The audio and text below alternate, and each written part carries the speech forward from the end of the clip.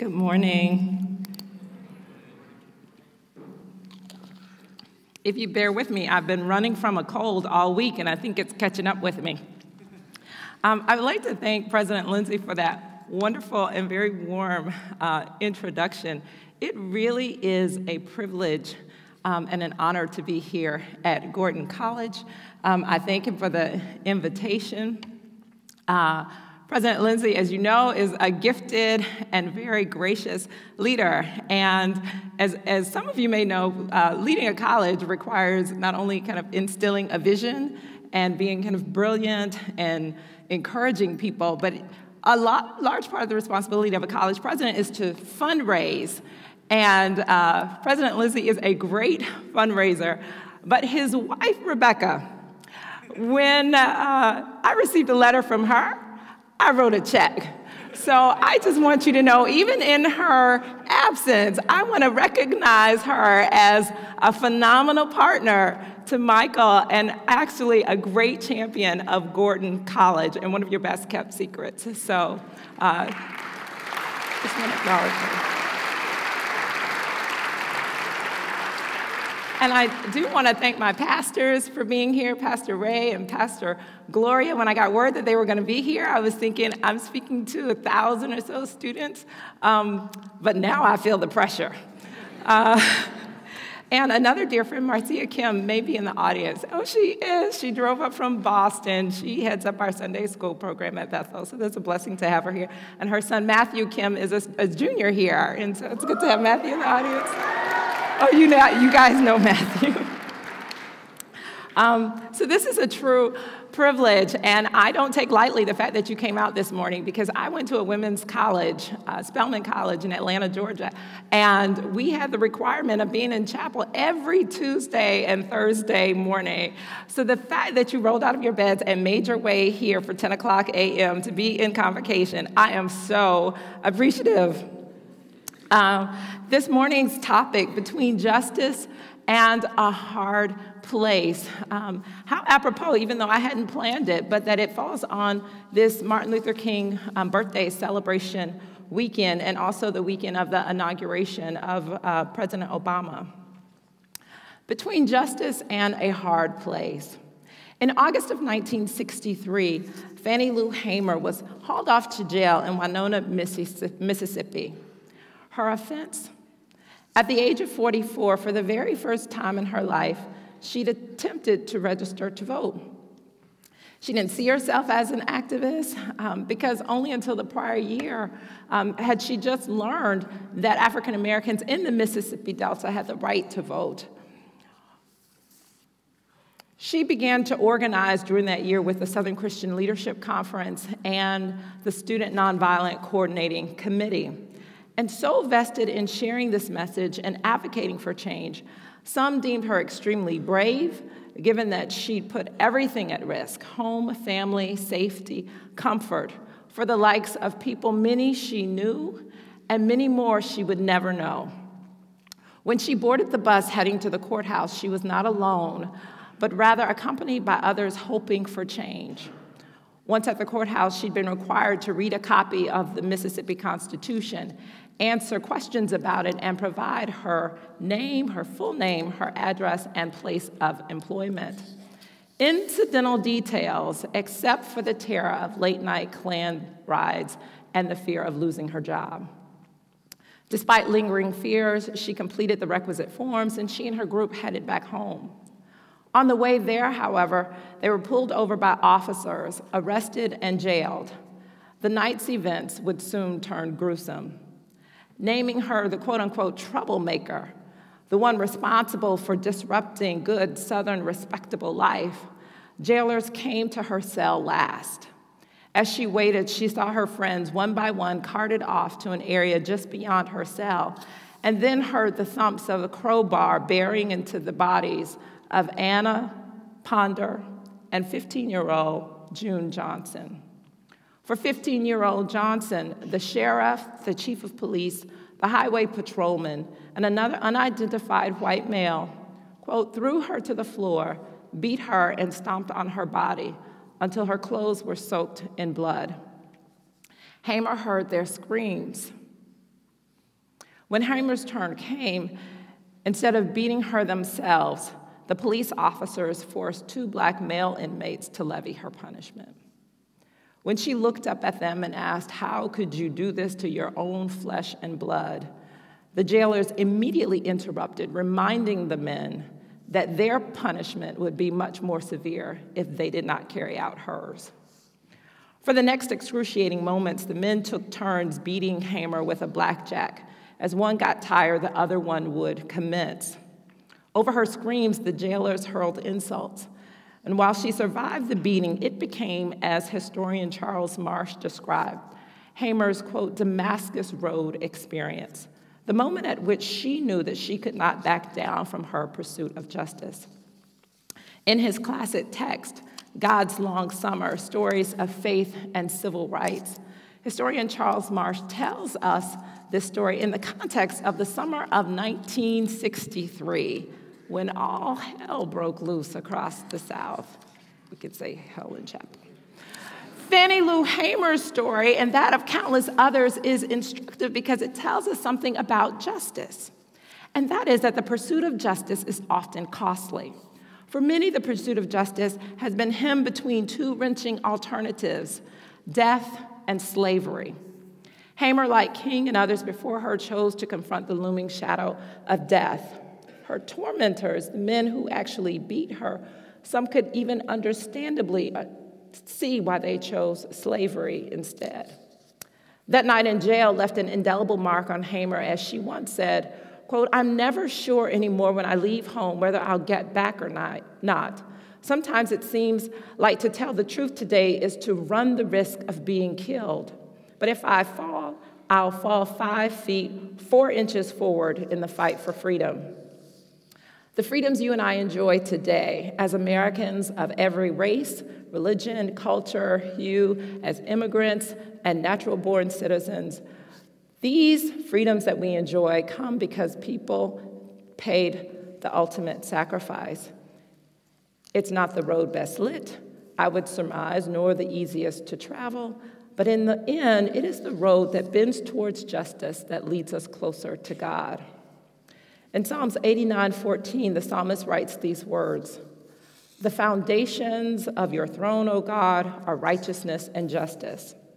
I've always been struck by that passage because it seems that the 2, righteousness and justice, are forever entangled in a mutual condition of dependency. Indeed, scholars suggest that the 2 words here are almost interchangeable. In other words, it's nearly impossible to have one without the other. One scholar opined that only in the Western world, where we establish dualities of public and private, do we try to most fervently create a distinction between personal righteousness and social and political justice, public justice. Yet the scriptures do not make such contrasting distinctions. Translated, if we think we're righteous and yet tolerate injustice, we may just be like the children of Israel, whom the prophets were constantly warning against their lack of affection and concern about the poor and oppressed among them. Yet, if we fancy ourselves champions of justice, too often we forsake the call of righteousness that God has on all of our lives, and we make a mockery of Christ and his atoning and transforming power. Indeed, in a number of accounts, the scriptures tend to link the concepts of justice and righteousness. On numerous occasions, we find the ideas expressed jointly. Psalms 103:6 says, "The Lord works righteousness and justice for all who are oppressed." Psalms 33:5 says, "God loves righteousness and justice." Isaiah 5:16 says, "The Lord of hosts is exalted in justice, and the holy God shows himself holy in righteousness." And Psalms 99:4 says, "You have executed justice and righteousness in Jacob." And watch what the New Testament itself has to say. "Woe to you, teachers of the law and Pharisees, you hypocrites! You give 1/10 of your spices, mint, dill, and cumin. In other words, you give 1/10 of your salaries. You do the righteous thing with what you have. But you've neglected the more important matters of the law: justice, mercy, and faithfulness. You should have practiced the latter, get this, without neglecting the former. Jesus wants us to hold the two in tension. And even as the scriptures join the two, we find ourselves at a crossroads. American Christianity has at times made much of righteousness at the expense of justice, and at times made headways on justice, forsaking the ever-demanding cry of righteousness. And too often, our righteousness is in high gear because we're in pursuit of tangible rewards. I study prosperity gospels for a living, one of the many things. And the idea that you can give something to God in anticipation of a blessing in return, this idea that God is in a contractual relationship with the giver, and he's obligated to give something back in return.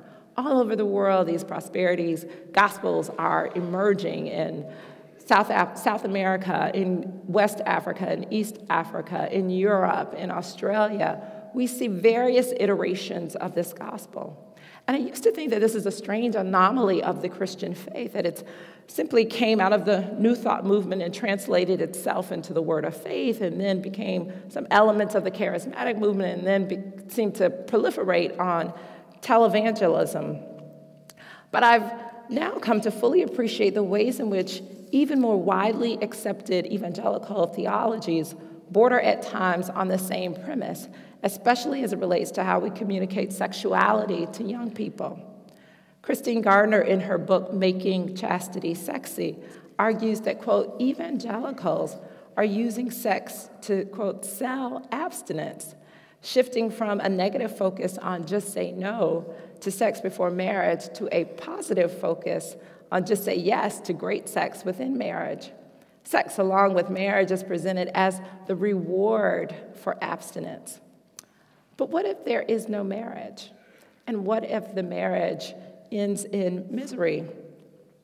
Is that a reason to question why one lives in holiness and righteousness if the reward doesn't work out? I've learned even in my own life that the reason we offer our bodies, our money, our time, any and all that we have to God is not because we're expecting something back in return. If we do get something, that's icing on the cake. But it's not because we anticipate something back that we sacrifice, but we do it simply because it's our reasonable service. Romans talk about, I beseech you, therefore, brethren, by the mercies of God, that you present your bodies a living sacrifice, holy and acceptable unto God, which is your reasonable service. In other words, after all that God has already done for us, how much is it to really ask that we live out our lives in righteousness?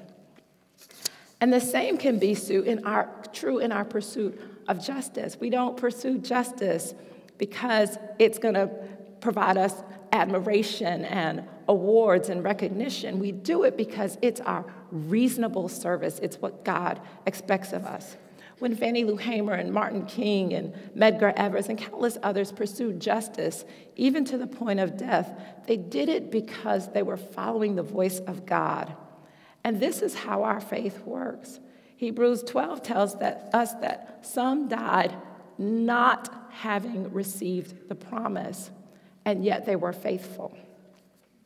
Our pursuit of righteousness and justice is ultimately fixed in our pursuit of God. And how do we avoid being like the Pharisees, practicing the latter while neglecting the former? Having one without the other. If these two are mutually dependent upon one another, how might they alter the way we think about the walking out of our faith in everyday life? How do we do justice and righteousness?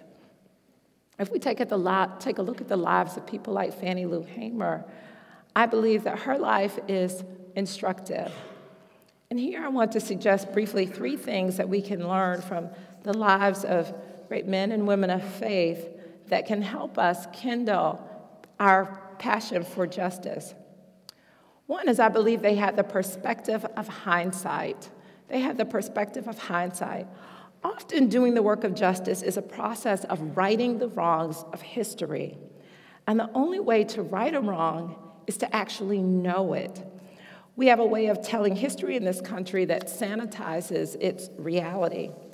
Anthropologist Michel Roth-Trio, in his work Silencing the Past, Power and the Production of History, argues that, quote, in vernacular use, history means both the facts of the matter and a narrative of those facts, both what happened and that which is said to have happened. A romantic history, however, is not a liberating history. We as Christians know that it's only the truth that sets us free. What would it be like if we collectively as a nation revisit the history of prisons and the prison industrial complex, an institution that has decimated Black and brown communities across the country for decades?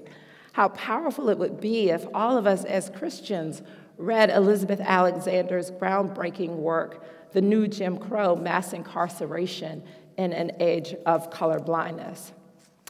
What if we all read her work and began to think about and challenge the ways in which our laws and legal systems and elected and appointed officials have conspired both knowingly and unknowingly against poor Black and brown people, men and women alike, and have decided that they are not worthy of a future and a hope? What if all of the states were like California and New York, who are revisiting this war on drugs and revisiting their stop and frisk policies? What if we challenged that history of prisons? What might it look like if we all revisited the ways in which our economy has shifted from what some might deem a responsible 20th century capitalism to what scholars now call a period of late capitalism or neoliberalism, where so many of our relationships, even our most intimate and altruistic and spiritual ones, are enmeshed in economies of monetary exchange? What would it be like if we revisited the histories of women in this country and around the globe and tried to make lasting impact on the various forms of gender discrimination and oppression? One scholar has done this in her work, At the Dark End of the Street, A New History of the Civil Rights Movement. Danielle McQuire argues, quote, that the rape of Black women by white men continued often unpunished throughout the Jim Crow era, a carryover from slavery. What if we all knew that Rosa Parks didn't go to Alabama to sit on a bus, but she went to document the stories of Black women in the South who'd been raped, and she went to advocate for change for them? McQuire says that, quote, the real story that the civil rights movement is also rooted in African American women's long struggle against sexual violence has never been written. The stories of Black women who fought for bodily integrity and personal dignity hold profound truths about the sexualized violence that marked racial politics and African American lives during the modern civil rights movement. If we understand the role of rape and sexual violence, that the role that it played in African Americans' daily lives and within the larger freedom struggle, we have to reinterpret, if not rewrite, the history of the civil rights movement. Can we tell that story? Or is it too impolite, or does it make us too comfortable? Even this morning, I was thinking, do I really want to include that in my convocation address? Doesn't it unsettle us, these histories? But herein lies the problem. Interestingly enough, former President Jimmy Carter has been trying to make headways on the issue of gender. He's a member of a group called the Elders, a convening of older statesmen brought together by Nelson Mandela. And in that group, they try to offer wisdom and guidance to pressing world concerns from their years of experience, their kind of bird's eye view of history. And among the issues that they're attempting to address is the issue of gender discrimination. According to Carter, quote, at its most repugnant, the belief that women must be subjugated to the wishes of men excuses slavery, violence, forced prostitution, genital mutilation, and national laws that omit rape as a crime. In an article that he wrote about the role of religion in affirming many of these nefarious positions, he explains that, quote, the root of this injustice lies deep in our histories, but its impact is felt every day. Other evidences are found in the denial of women fair access to education, health, employment, and influence within their own communities. Religion and tradition, he concludes, are powerful and sensitive areas to challenge, and yet challenge we must do. We need a new way forward, and the only way to do that is by confronting the sanitized narratives of history that we like to recite in order to make ourselves comfortable and proud. History, as Trio concludes, is the, quote, fruit of power. The ultimate mark of power may be its invisibility. Secondly, one of the things that we learned from women like Fannie Lou Hamer and great people of faith in their fight for justice is that we need the empathy that comes with 2020 vision. 2020 vision allows us to confront what's in the present, what's right in front of our very eyes. How do we experience the world around us? And even more importantly, how do the least of these experience the world around us? This too is a mandate of our faith, that we not only be concerned with our affairs, but that we be concerned with the affairs of others. Am I my brother's keeper? Am I my sister's keeper? And with the television, internet, Facebook, cell phones, you name it, how can we say that we don't know what's going on in the world? And so when I look around, I am both saddened and inspired by what I see with 2020 vision. When I think of 15-year-old Malala Yousafzai, she's my 2012 heroine, who only wanted the opportunity to go to school, who'd spoken out against the Taliban's refusal to allow girls to get an education, and was shot in the back of the head on her way to school by a lone Taliban gunman. I am saddened, but I am inspired. Released from the hospital 3 weeks ago, she has awakened nations of people who champion her cause, all because she refused to keep silent and she dared to tell her story, to write it, to share it, and to shake up a history and tradition that had long been working against her own choice for education and growth. When I look around me and I see the now seeming flood of reports of young women raped in India, the complete hatred and disregard for their persons and their bodies, I am overwhelmed. And yet the movement for justice that it is inspiring encourages me. When I look around me with 2020 vision and I see and I think about all of the young people who decided that they wanted to be connected with the rest of the world and they wanted fair leadership in their countries and thus launch the Arab Spring, I am inspired. And when I think about the over 60,000 college students who came to Atlanta for the Passion Conference just this past December and raised over $3 million to help combat systems of slavery that ensnare nearly 27 million people worldwide, I am inspired. And as Louis Giglio, Passion's founder, so clearly explained, he said, quote, "You would have to be clueless and utterly blind not to realize that this is all about Jesus." And so if you notice anything about all of these major life-changing moments, they're all led by young people just like you. They see pain, they see injustice, and they respond. God at work in their lives, God at work in your lives. But you've got to look around, and we've got to see and get involved.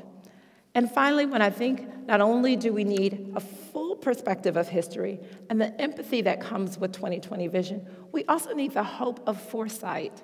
And here I'm not talking about the ability to predict the future. Only God knows that. But what I am talking about is what one dictionary definition says, and that is, quote, "the ability to perceive the significance and nature of events before they occur." Justice is rarely a finished work. It's often a work in progress. We pursue it because we know that God's ultimate vision is, as the prophet Amos recorded, that justice might roll down like a mighty river and righteousness like an ever-flowing stream. Our responsibility is to get in where God is moving Everything can seem impossible. The ability to stop human sex trafficking, the ability of young girls to feel safe in their own communities in India, the ability for young girls in various parts of the Middle East to go to school, the capacity to reverse the devastating effects of the prison industrial complex, the ability even to have peace in Sudan. But movements start with a vision of the possibilities by faith, a capacity to get to work where we are and with what we have and trust God for the outcome. Now, I've got work to do, and you've got work to do, because God has not called us to sit around and look cute, to simply get saved, to get a nice husband and a cute wife, to get a nice car, find 2.5 children, and to retreat into our own sedentary lifestyles. God has actually called us to something greater. There's a world out there that he's called us to transform.